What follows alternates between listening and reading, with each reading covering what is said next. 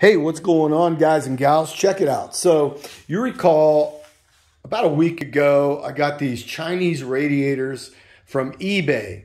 And I told you that I watched an episode of Swap Moto, and Don Mato was really, raving about these radiators, saying how good they were and all that good stuff. So yeah, I went ahead because I had damaged the radiator. So right here, you can see it squashed in on my Sherco. So I thought, you know what, let's go. So I went ahead on eBay and ordered them as per their ad. And when I got them, I was really excited because I thought they were really cool and they looked really heavy duty. Well, a couple of things that you're going to want to know if you get these for your Sherco.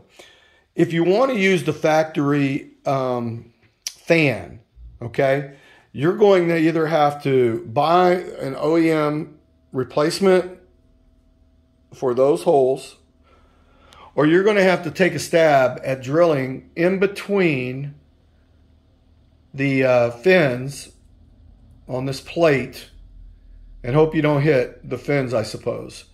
I guess, or I guess you could mount it some other way, but I'm not crazy about that. Another thing that I noticed that was different was the filler neck is really shallow, and I wanted to run my cap on there. My cap's a 1.8.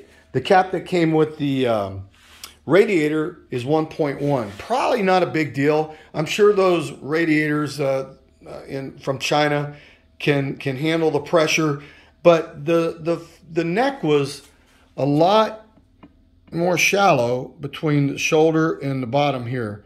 And so that was concerning because it compressed this spring all the way. So I don't know if that's good or bad. I'm not a radiator guy, but it seemed like it was kind of wonky to me.